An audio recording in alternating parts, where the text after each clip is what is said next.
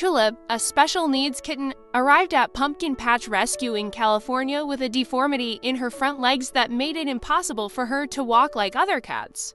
Despite this, her foster mom, Mel, was determined to help her live a full and happy life. Initially suspecting Tulip had radial hypoplasia, a condition affecting the front limbs, Mel began treatment and physical therapy, hoping to improve Tulip's ability to stand and move. Although Tulip's legs never fully straightened, she quickly adapted to her unique circumstances.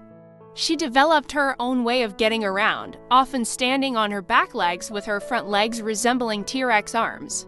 Tulip's progress was remarkable. She learned to run, jump, and play just like any other kitten. Mel was thrilled with her resilience, noting that Tulip didn't seem to notice she was different from other cats.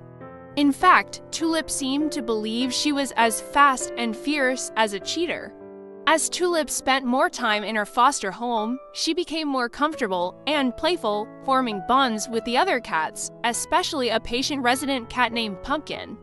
Her sweet personality also shone through as she enjoyed cuddling up on people's chests, a habit that no one could resist because of her undeniable cuteness. Tulip's leg deformity never held her back, and she thrived without any other health complications. After her space surgery, she was deemed ready for adoption, now just waiting for a loving forever home to complete her journey.